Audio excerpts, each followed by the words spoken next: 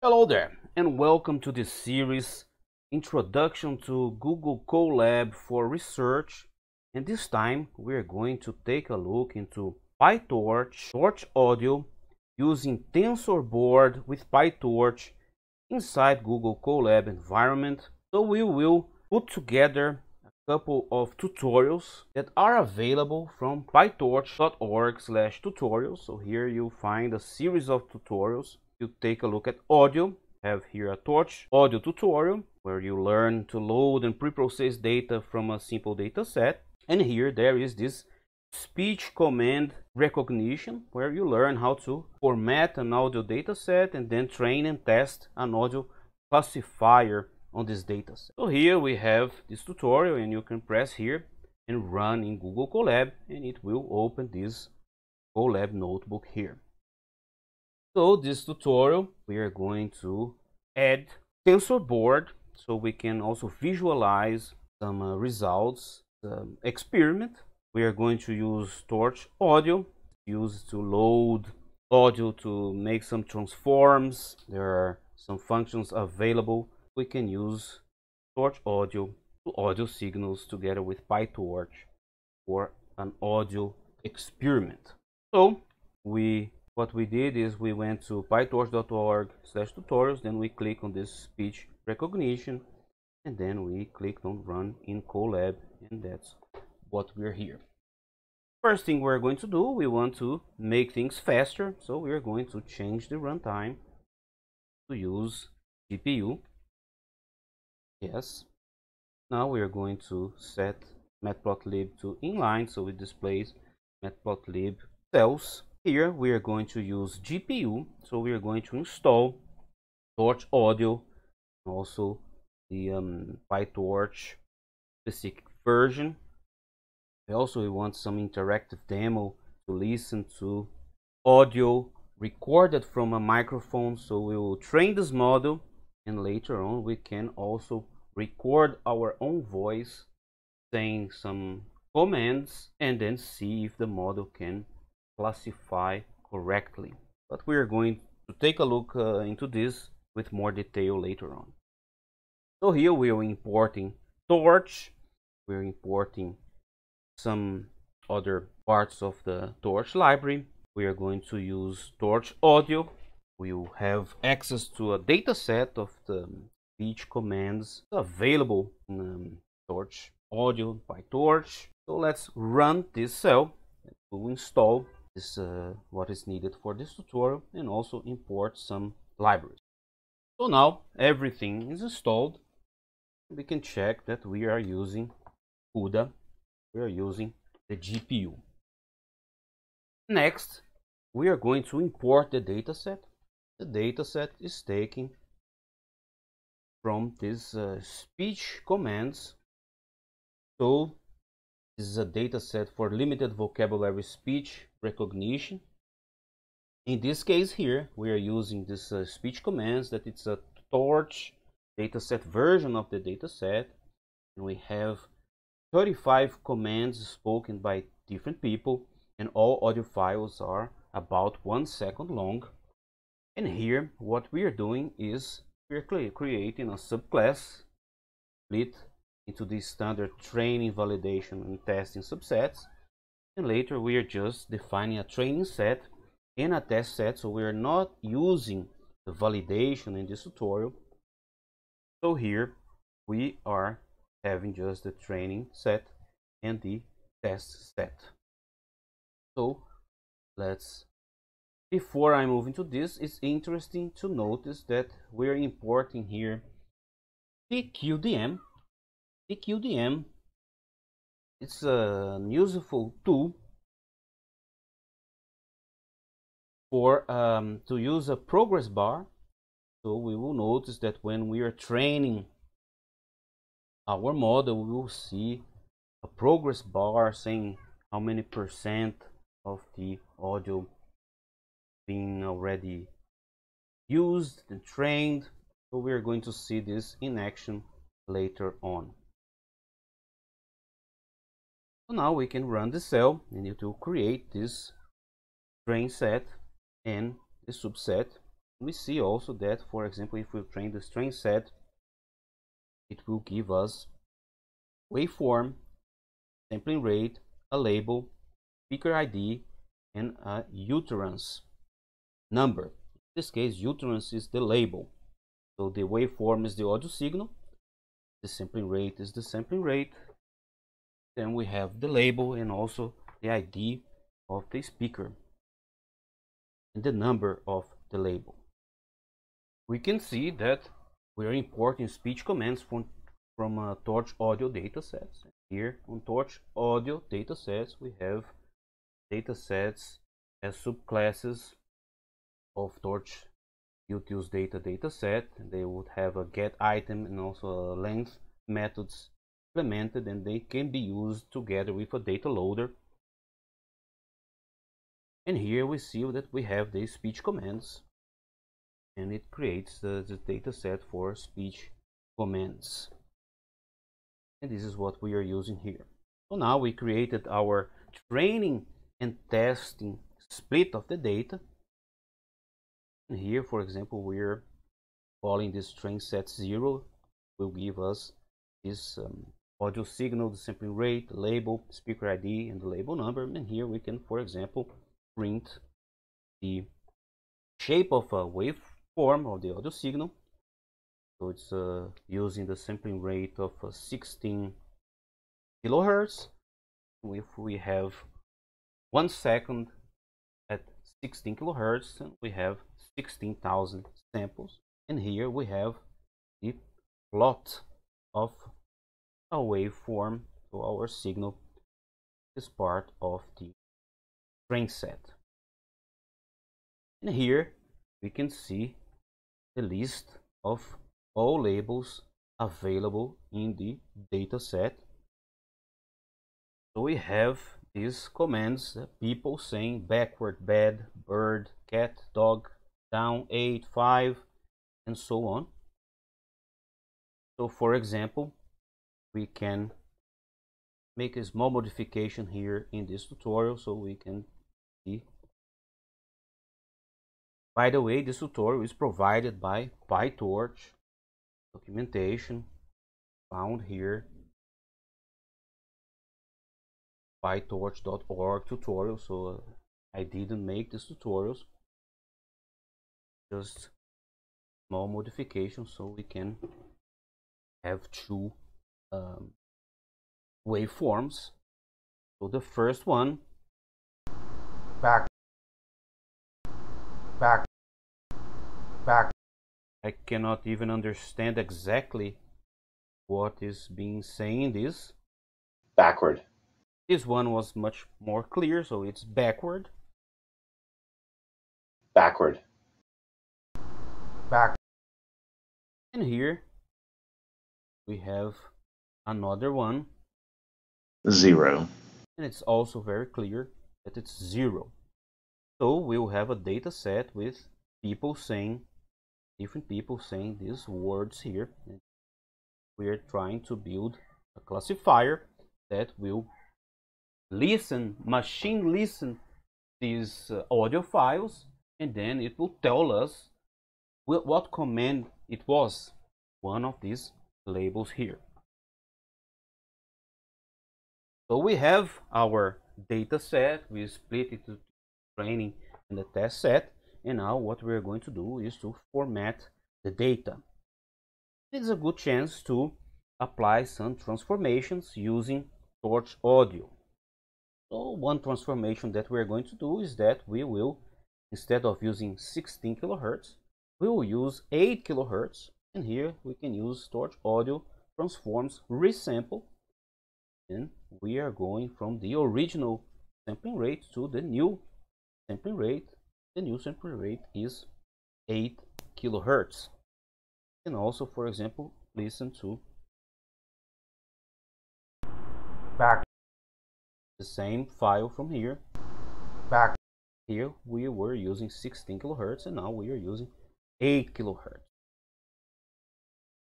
Here we are defining some functions to make it easy to go from index to the label. So we have this define label to index, a word to return the torch tensor labels index word. And here we have index to label, so we will pass it an index and we will return the label. So for example, if we have a word yes, then the index, we use the label to index there the word. So let's run this cell. We have yes, the 33, and then we convert to this index, and then we convert back to the label. We go here is 0, here is 34, and yes is 33.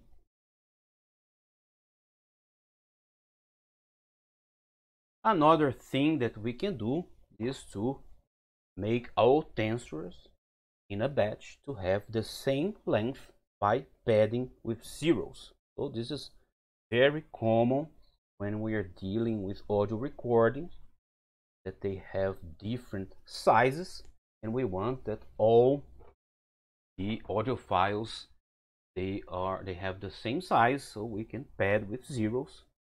This has its advantages and disadvantages. Of course, if you're classifying something and then you're in the same data set, you have files that are 1 second long and many files that are 20 seconds long, and if you just fill with zeros a file of 1 second long, probably a model can detect just the presence of zeros instead of detecting actually the content, or find some hidden patterns in your audio file. But if you want to use batches, a requirement that the batches, the files in the batch, they have the same size. So here we are using pad sequence. So this is to pad the sequence, and here we have, for example, we can use the batch size of 256. This we are using the data loader we mentioned previously. So we have the train loader and the test loader. Here we have grouped the list of tensors into a batched tensor. We have tensors targets. So let's run this cell. By the way, this is not a PyTorch tutorial. I will not go deep into this. I'm just showing how to use PyTorch together with Torch Audio. Later on, it's not in this tutorial, but we will include how to use Tensorboard. But if you want to go deeper in PyTorch, then you can easily go through this tutorial. So depending on the area you want to attack, to learn, and choose some tutorials. There are beginner tutorials, intermediate tutorials, advanced. You can work with audio, video, images, text. So there are different tutorials. Also the PyTorch documentation. Here we are going just use this example so we can have a full machine learning experiment and use Tensorboard together with it and Torch Audio. So now we have our training set, our testing set. We did some transformations, so we pre-processed, we did some padding. We can also, for example, if we want, we can normalize audio, the pre-processing. And here now we will define the network.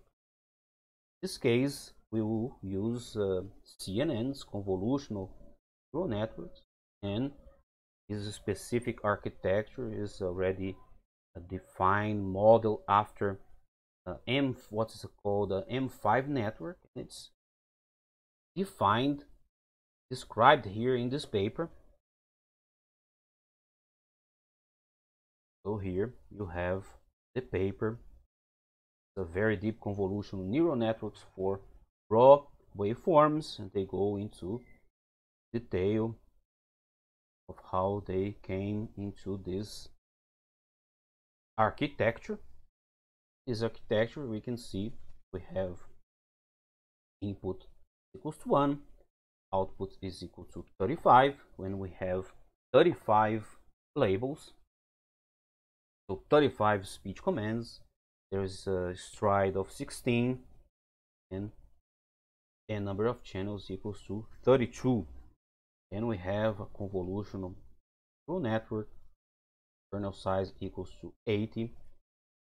And we have batch normalization, we have max pooling, and we have another convolutional layer. This time we have the kernel size to 3. Then more batch normalization, max pooling, another layer. Then we have now the input is the number of channels and the output is 2 times the number of channels. Kernel size also equals to 3.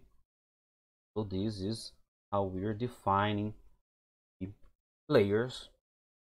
Here we have the activation functions. So we're using relu, for example, after the first convolutional layer. We have the pooling that is defined here. We have this second convolution layer, and we have relu again here. And in the end, we are using the log softmax. It is when we are dealing with classification, not binary but we have multiple classes.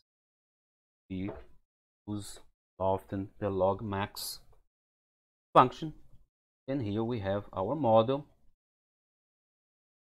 M5 defined here, and then we will print this model.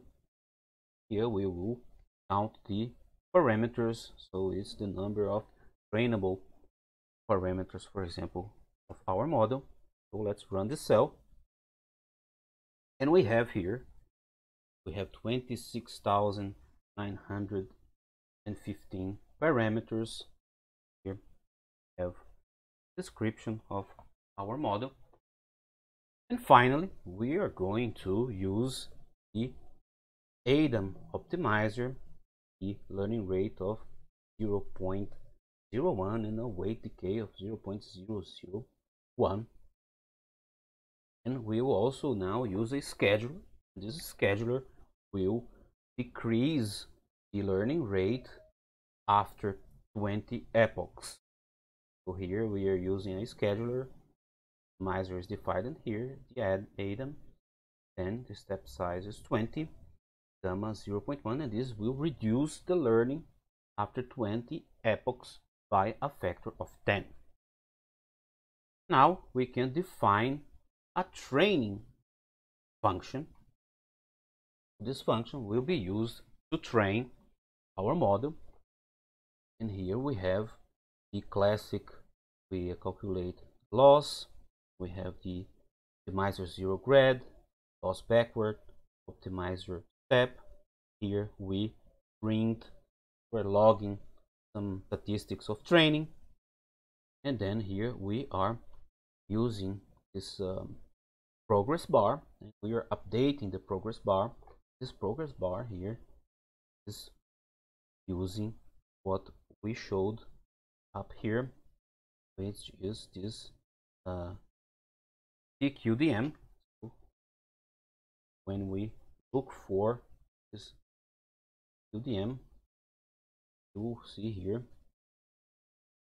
there will be with tqdm as a progress bar for epoch in range, certain range, then train, test.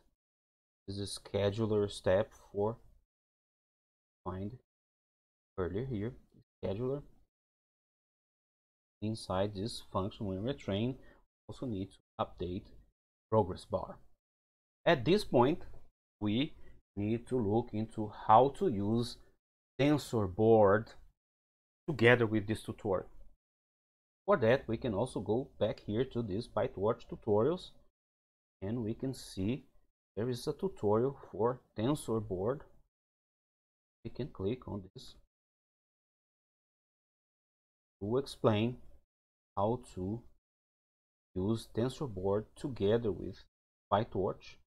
But as we are in Google Colab environment using a Google Colab notebook, we need special things how to use TensorBoard with Colab, and there is a tutorial that is how to use TensorBoard in Google Colab.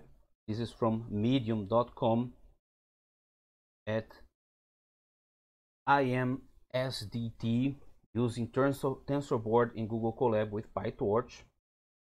And here we will explain how to use the TensorBoard notebook extension or using pyngrok like we've seen before. When we use the TensorBoard extension, notebook extension, there is one thing that the output is displayed, so the TensorBoard will open inside the cell output. And if we use pyngrok, we can tunnel, and then we will access to URL, and when we can display the results in a separate window.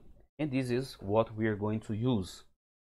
For that, I will, before this training here, I will add some cells, and we will have to install pyngrok, and also we will use TensorBoard, so we need some configurations. So first we install pyngrok. Now we terminate any existing open tunnels if they exist with pyngrok, and here we set up our authorization token. We've used this many times along different tutorials on this series, and there's a special tutorial on how to use pyngrok, one of the first tutorials. You go to the playlist Introduction to Google Colab for Research, that will be there in the description how you can use pyngrok, but this is we are using here. So now everything is configured. When we have TensorBoard running on a certain port, we just use pyngrok.connect to this port.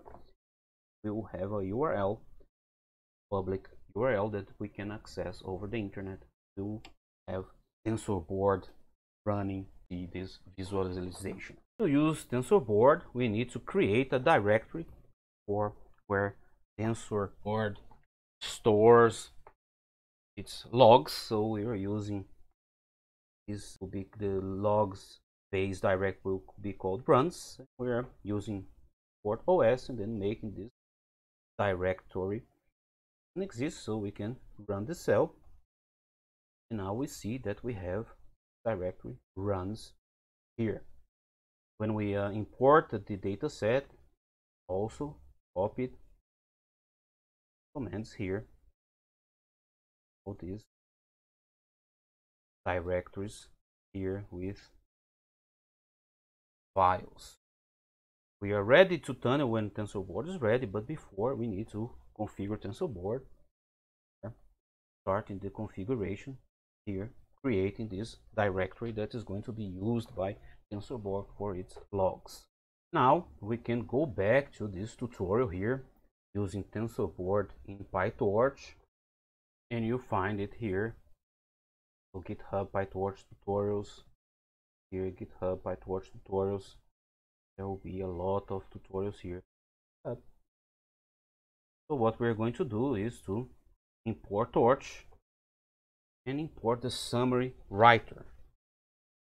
If we take a look here in this example, when it's an example to log scalars, we see that there is this writer defined as a summary writer here.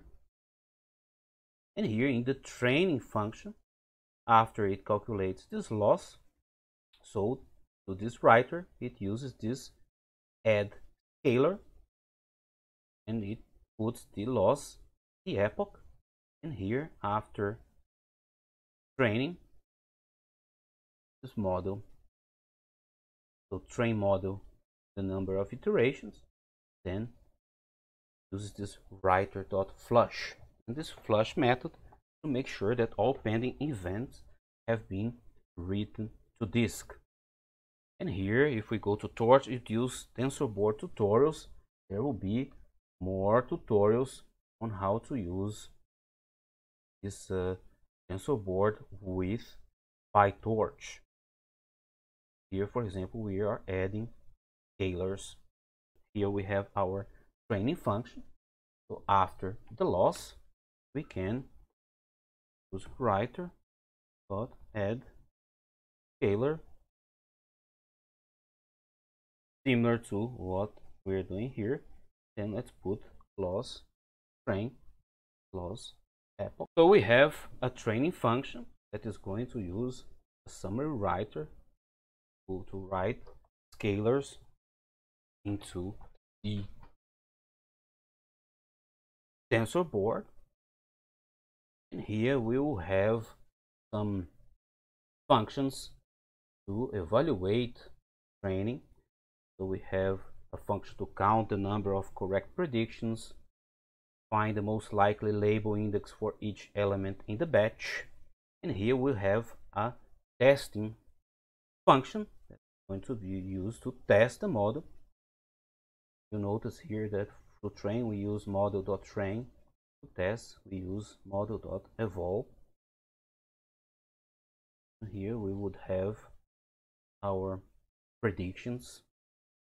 We count the number of correct predictions, and we also update a progress bar. We have a training function here, and also we have a testing function here. So let's run this cell here, also run this cell here, and finally we can train and test the network. So here we can define the number of epochs, the logging intervals, where number logging interval is how often we are going to update. Going to be called, for example, here, printing some statistics, and then we can start running this experiment. So as we've seen here in this example, after it trains, it flushes. So we can also here, it will train, we can flush, and when we are not going to use anymore, we can close this writer in here. Now we go back to this tutorial. We are going to start the TensorBoard in the background. So we are using this get ipython system raw TensorBoard log directory. We are using port 6006. So let's add here, before we start running, let's add a code cell. Let's start this TensorBoard.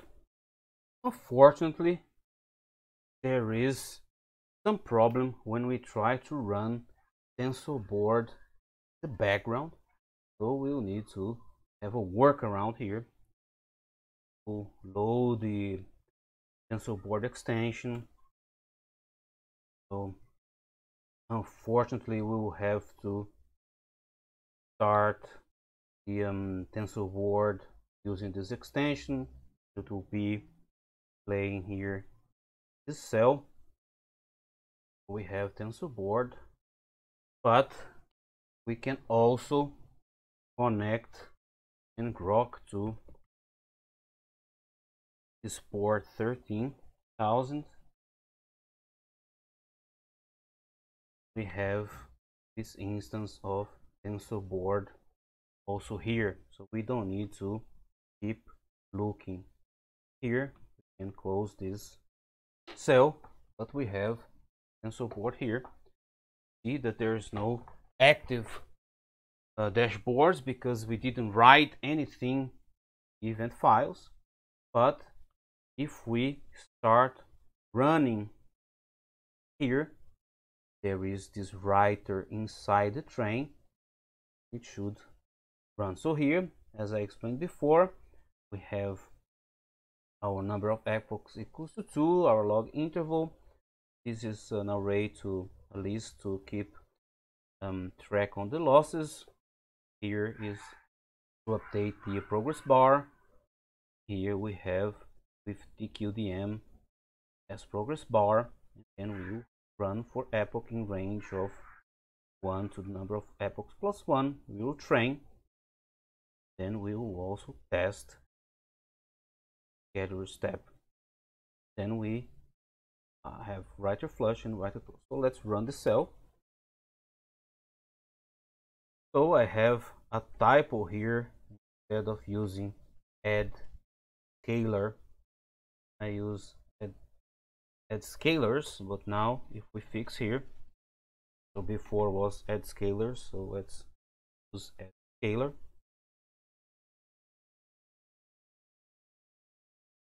And now we can run. So we see here, this is the progress bar. Find is training epoch 1. And now when we update here our tensor board, we already see something here. We can, for example, let it reload data every 15 seconds. So it's training still for epoch 1. See that loss going down. So we reached 50%. It's the end of test epoch 1. Had an accuracy of 67% just in the first epoch. See the loss high, and now something like 1 or 0.9. So it finished training. Just after 2 epochs, we achieved an accuracy of 71%. And here we have our tensor board, and see here the scalars we have here for our time series loss per train. Now let's see what happens when we run this experiment for more epochs. We achieved something around 70% accuracy. Now we will run for 30 epochs. So let's start. It will take quite some time to run. Let's see. Story is saying that after 21 epochs we achieve 85% accuracy. Let's see what we will end up after 30 epochs. Now we have data here, and also we uncommented here, so after it's trained it will plot the training loss versus of iterations. There should be a plot similar to what we have here, tensor board. We also have our tensor board here running in the cell. Unfortunately, I could not find out why I couldn't start tensor board in the background. There was an error, but I had a workaround. So we're tensor board notebook extension makes life easier.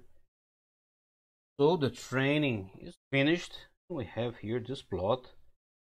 The training loss started very high here and here in tensor board. We can see better.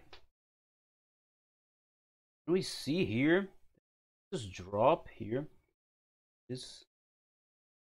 We also notice that our scheduler would change the learning rate after 20 epochs, which is here in this region, and we have a drop from more or less 0.5 to 0.3 loss. We have an accuracy of 86% at this point. So now we can, for example, define a function to predict. We use the model to predict the label of the waveform. Here we have, for example, taking one sample from the training set. Let's make a modification here.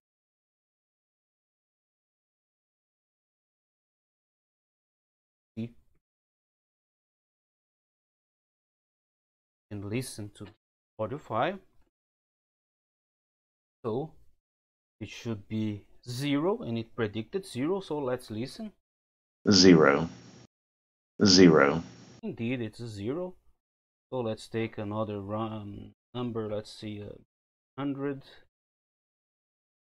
Should be backward, and it predicted backward. Backwards. Backwards. Take one more. Let's see, perhaps 500. Should be backward and predict backward. Backward. Backward.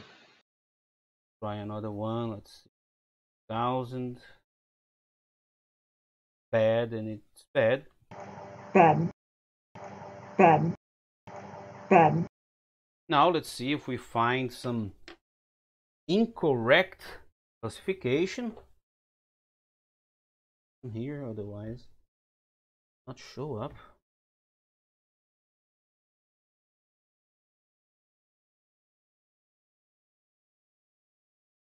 We have was expected to be right, and it understood 9. Right. Right. And now we can also try by ourselves. So I have another tutorial that describes how to record audio inside Google Colab. We have here this function that will record 1 second of audio, and then it will use the model to predict. Let's see what it happens. I tried it before many times, and I could never get anything like a correct prediction, but let's see this time. So I'll run, and I will say, for example, go, and let's see what it predicts. Go.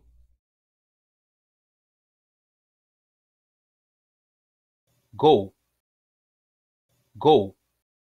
So I said go, but it predicted 0. So now I'll try to say 0 and see what happens. 0. 0. I said 0, and it predicted house. One more example. So I wasn't too fast enough. It's just noise, and it predicted 6.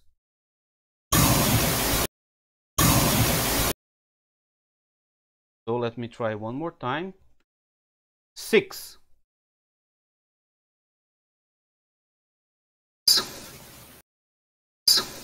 It just got the end of what I'm saying, it predicted 2. So we see that even though with the training set it was an accuracy of 85%, but when we try new audio, it got all wrong in our tests. That's it for today. We have here our TensorBoard running with PyTorch. We use this speech command recognition using Torch Audio. We have this full example using a GPU and using TensorBoard inside Google Colab. Thank you very much, and I see you next time.